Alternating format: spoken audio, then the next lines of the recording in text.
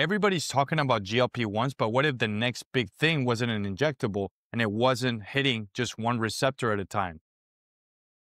Meet Bioglutide, NA931. Welcome to Biohacking Explained. My name is Daniel, and today I'm going to do a comprehensive overview on Bioglutide. Bioglutide is an oral peptide, first in its class quadruple receptor agonist. What this means precisely is that it targets the GLP-1, GIP, glucagon, and IGF-1 pathways. Today, I'm going to break down its functionality, how long it's going to take for the FDA to approve it more or less, and when we can start seeing it in the market, as well as side effects that are possibly involved with this peptide. What is Bioglutide? Bioglutide is also known as NA931 and is being developed by Biomed Industries. It's first in its class as a quadruple agonist receptor and is stable enough as an oral form instead of using other GLPs that are injectable. The company's goals are quite simple, so they want to drive as much fat loss as possible while preserving muscle mass. Currently, this compound is at phase 2. They have just finished the 13-week trial in obese and overweight adult individuals. The results of this compound have been shared with the American Diabetes Association currently in this year, as well as Endo. And Biomed Industries says that phase 3 is coming next. There is also another phase 2 trial that's happening as we speak, that they're using it on its own and with tirzepatide. So you might be asking yourselves, why do multi-agonists matter? So as you guys may know, we started with GLP-1, semaglutide. It changed the fat loss game forever. Then we went to dual agonists with tirzepatide, and it just leveled up the game. And now we're using retatrutide, which is a triple agonist. And you could see amazing benefits of retatrutide, which I'm using right now. So you're asking yourselves, why do we need a quadruple agonist? So like with other GLPs, Bioglutide is also aiming to suppress your appetite as much as possible while slowing down gastric emptying.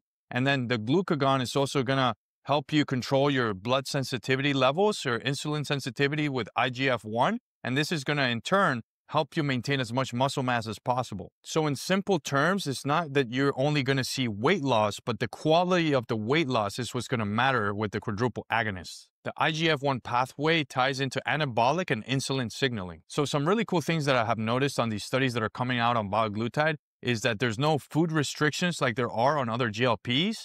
It's also orally active, and it's a once daily type of dose. In preclinical mouse models, it has dropped up to 26% of body weight, as well as improved liver health markers. Animal data is encouraging, but we do have to wait until human confirmation has happened in phase 3. So what is the human data that we have so far? At phase 1 trials with individuals that have diabetes, they showed early signs of dropping weight as well as better glucose control. In the 13-week phase 2 trials with 125 individuals, Bioglutide showed signs of clinically better weight loss than placebo group, preservation of lean body mass, as well as lower rate of GI side effects than other GLPs do have. We do not have any peer-reviewed sources yet, so just stay cautious until phase 3 trials happen. If you do want to stay up to date with these trials and what's going on with Bioglutide, I'm going to put the registered number of the trial in my description below. A great website to stay up to date with these trials is clinicaltrials.gov. So being realistic, when could we expect to see Bioglutide out in the market? So guys, 2025 is definitely not the year for Bioglutide. Maybe by the end of 2026, we could start seeing it in the gray markets in research companies.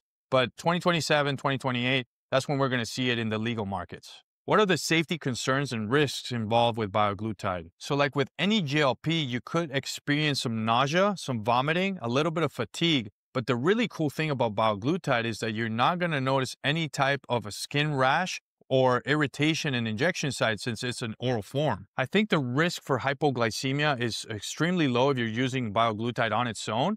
But that could change that if you decide to stack it with GA secretagogues. The IGF-1 pathway, it's going to raise concerns in regards of cell growth. So if you have possible concerns of having the C word in your body, it might not be the best thing to use. The really cool thing about Bioglutide is that it's also telling us what's coming next with other GLPs. So now that we know that it can be done in an oral form and is stable enough for you to take it daily, they're probably going to start producing other GLPs, so GLP-1, GLP-2, and GLP-3 in an oral form as well. So on my videos, I usually talk about dosages. I cannot do that, unfortunately, with Bioglutide yet, since it's not out in the market, but I am going to assume that the dose is going to be very similar to the clinical trials, which is going to be 1 pill a day. So guys, we have come to the end of the video. I am going to keep you up to date with anything that comes out about Bioglutide or any quadruple agonist receptors.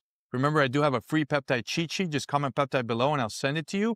And don't forget to subscribe, like below, and comment what you want me to talk about next. Thank you for watching, and I'll see you on the next one.